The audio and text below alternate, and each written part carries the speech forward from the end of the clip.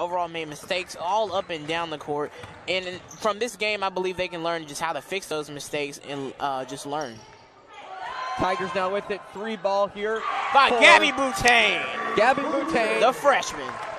The freshman knocks down the 3-point shot. Tigers now in the 70s. 4.5 minutes to go in the ball game. And let's see what Houston can do here in these final couple of possessions. Not going to go for Houston there. Turner could not get it in. Carmen Taylor now taking it up. Why is she even still in the game? We don't know. But she's still in there. Has to get around to Sharman.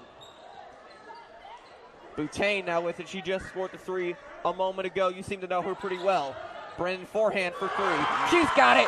Forehand puts it in. 74-18. Wow, what a game this has been for all the Tigers. It feels like they've all contributed in some sort of way when it comes to scoring.